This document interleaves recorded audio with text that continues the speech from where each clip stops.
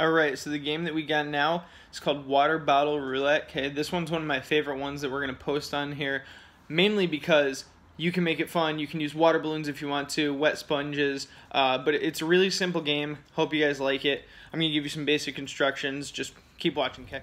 Alright, so wicked easy. All you guys need is a pizza box or something flat. You're going to need a bottle and then some kind of very soft ball. So make sure that everyone who's playing has a distinct spot that they're going to stand so they'll know when the bottle lands on them. Alright, now you just got to spin the bottle on the box. Whoever it lands on is it. Alright guys, so after the bottle spins and lands on someone, what they're going to do, they're going to pick up the sock or the sponge with water, whatever you guys got to kind of make this game fun, but they're going to pick that up. Everyone else runs. Okay, so you run away, and the person who the bottle landed on, it's their job to try and throw the ball and tag someone, okay?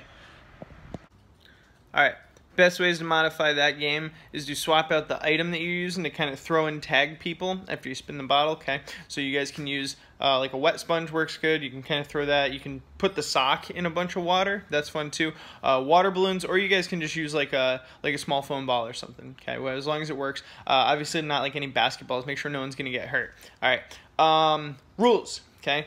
You guys can do timed, so you guys can play for like 5 minutes and see who gets tagged the least, or you can do it through elimination, so like if someone gets hit with the ball, okay, they're out. Okay, those are pretty much 2 ways to play. Alright, have fun.